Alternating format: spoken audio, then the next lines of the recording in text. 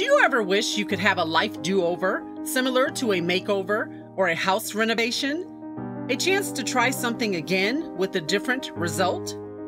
Try Again with Monique is a place where I will give you my take and also hear from you regarding the questions and challenges we all face in life. You will either be inspired to try life again, over and over again, or make some really good lemonade from those sour lemons. Either way, I got you. If at first you don't succeed, try again with Monique. Last week, I talked about chronological versus mental and emotional aging, which can be different depending on how our lives evolve and the experiences we have had. Please go back and listen to episode 16 if you haven't already done so. I think you'll find some really good takeaways from that discussion. Today, I want to talk about courage and what it really means. By definition, courage is the ability to do that thing that frightens one, or strength in the face of pain or grief. I would bet that most of us think of courage as Tarzan pounding his chest in confidence. That is the glamorized and the media-driven definition of courage. The true meaning of courage is more like the little engine in the book, The Little Engine That Could, that repeats to himself over and over again as he faces climbing a daunting hill, I think I can, I think I can. Courage exemplified is the underdog in a boxing match who keeps fighting again and sometimes wins. Winning, however, is not required to be courageous. Being willing to do it afraid is required. There's a scripture that tells us to be strong and courageous, and another that says, take courage, don't let your hands be weak, for your work will be rewarded. John Wayne is quoted as saying, courage is being scared to death, but saddling up anyway. Mark Twain has said, courage is resistance to fear, mastery of fear, not the absence of fear. Do you see a pattern here? You don't become courageous when fear leaves. As I said earlier, you do it afraid. That is true courage. Because life is not always going to present itself in ways that make hard, daunting, big, or new things easy for us. Anything really big or unfamiliar is always going to cause you to tremble just a little bit. But we tend to be creatures of habit, and we like to know the next step or the outcome before launching out into the deep. So when faced with something that threatens our security or our comfort, we tend to become a little bit afraid. The point is, don't let fear stop you. I believe fear is one of the most, if not the most, paralyzing issues that, we face in our lives. Fear is always asking why. Courage is asking why not. Fear says, what if you fail? Courage says, what if you succeed? Fear wants you to note everything that could go wrong.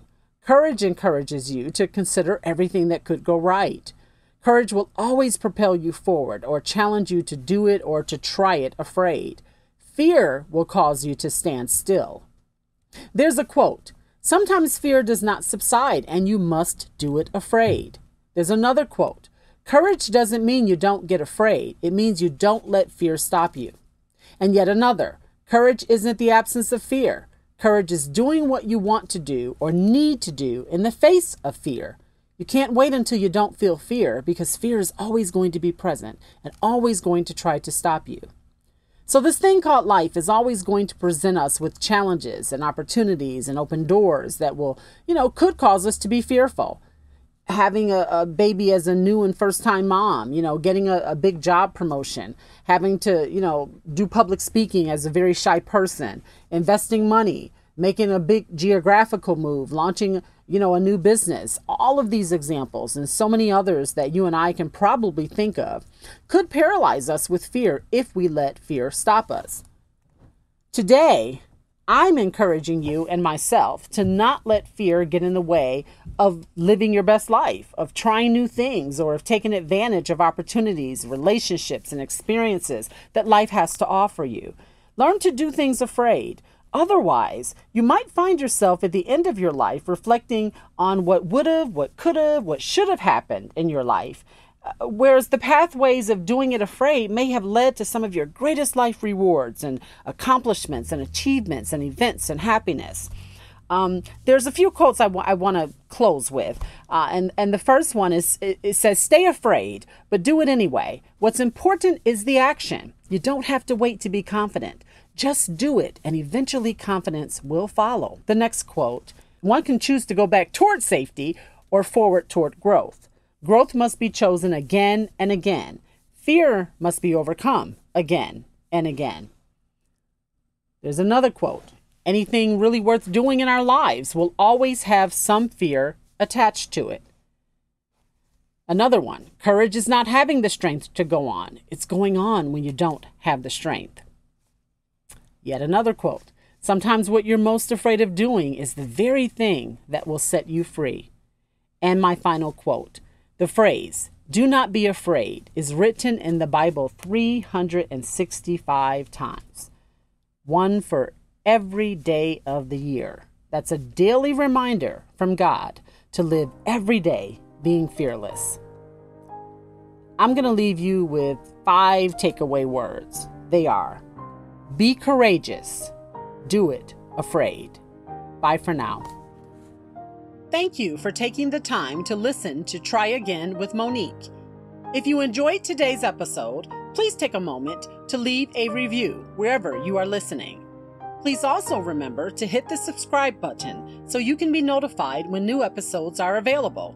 New episodes will be posted weekly. Please also like and follow us on Facebook.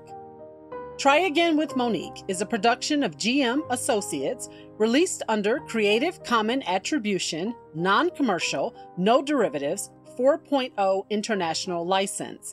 Remember, if at first you don't succeed, try again with Monique.